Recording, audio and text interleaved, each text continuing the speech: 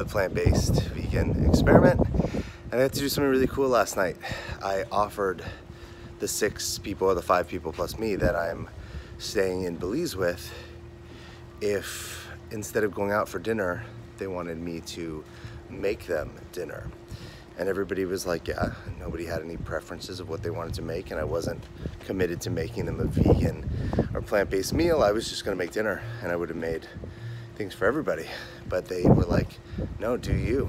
So me and Melanie went to the store. The store had like 8 things. I've never seen, it was like, in America it would have been like shopping for how to make dinner at like a 7-Eleven or something. But we were able to get a couple of vegetables and things, and I put together a plate, and it was pretty cool to be able to bring my love of throwing foods together and cooking and share the vegan plant-based experiment with a few other people who loved it also. So day 20 in the books.